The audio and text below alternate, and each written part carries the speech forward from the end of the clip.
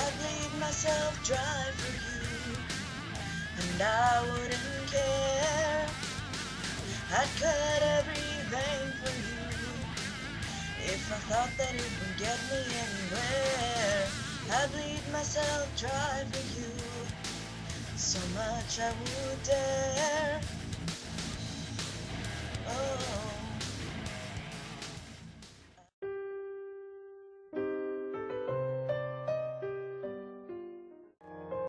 Lee, I know I will probably be asleep by the time you get back, so I wanted to tell you thanks, and that I will talk to you again as soon as I can. Not the existence, that's childish. We shall discuss the movements of an all-powerful being. I know that it probably is a bit early to say this, but I love you, Lee.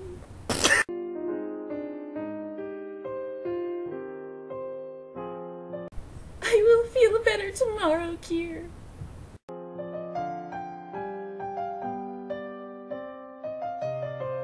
With love, Akuma, Torina, and Zuru.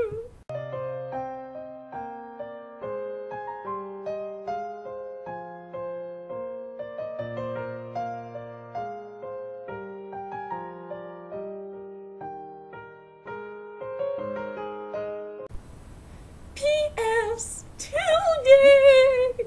Give Usagi a kiss goodnight for me, and be sure to tell him who it's from. Nudge nudge. Carrots_carrots. You realize that you're sexually assaulting a gay man by proxy, right? Comrade Akuma, after eavesdropping upon your message, Usagi fled in great haste. Gee, I wonder why. Good night, lovely maiden, love of my life.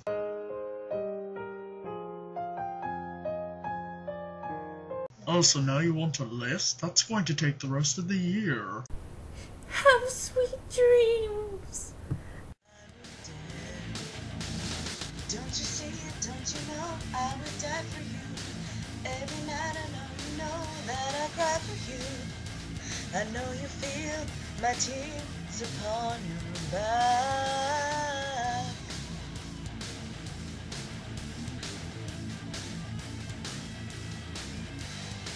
My life has turned into some horrible dream. It started with a name that cuts so deep, a face that could be long